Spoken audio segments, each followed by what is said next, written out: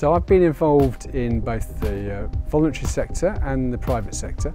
So currently I'm running a company called Green Rewards, which is all about promoting sustainability in the workplace. And also I've been very involved in the charity sector through the charity Trees for Cities. I was the kind of founding chief executive, ran the charity, built it up, and I was a trustee of it for the last few years. So you've got experience in being involved from the get-go of setting up charity? Yes, I've run a startup charity from startup, so I know what it's like. Yeah.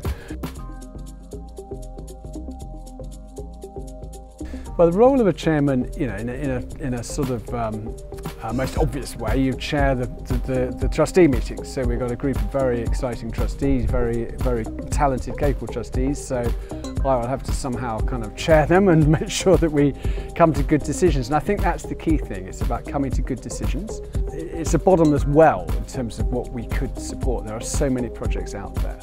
The foundation obviously has limited resources, you know, it's not a bottomless well. So we've got to make sure that the resources of the foundation are used in the way that's going to get the greatest impact.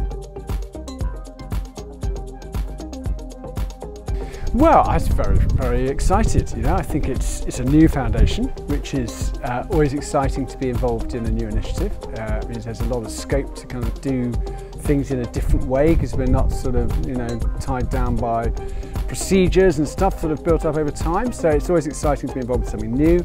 And you know, I think the focus of the foundation in terms of quality of life at work, so creating a fairer, more equal, better working life. We all spend God knows how much of our time working. Too much, exactly. So, you know, I think it's really important that there are projects that help, particularly people that are disadvantaged.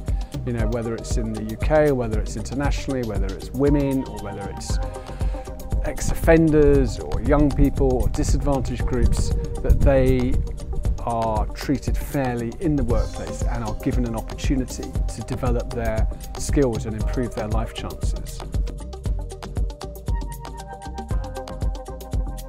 I think the most exciting thing is going to be the projects that the foundation supports. It's not so much about quantity, it's about quality.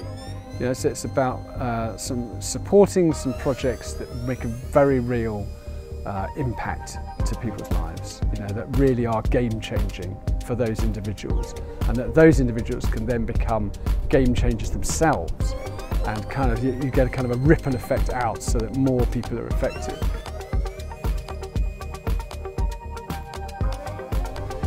Yeah, I'm sure there'll be challenges. Every organisation has its challenges, so that's inevitable. I think one of the challenges I can sort of predict at this stage is this risk-reward ratio.